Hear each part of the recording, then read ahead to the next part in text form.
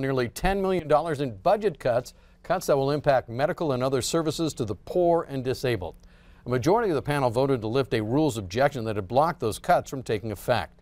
The vote by 5 members of the Children, Families, Health and Human Services Interim Committee allows Medicaid provider rates to be cut by nearly 3%. State health officials say a bill passed by the 2017 legislature directed the agency to make the cuts if state revenue fell below a certain level. Helena State Senator Mary Cafaro, who opposed the cuts, tells MTN that the panel never got an explanation on why the Bullock administration chose the cuts it did.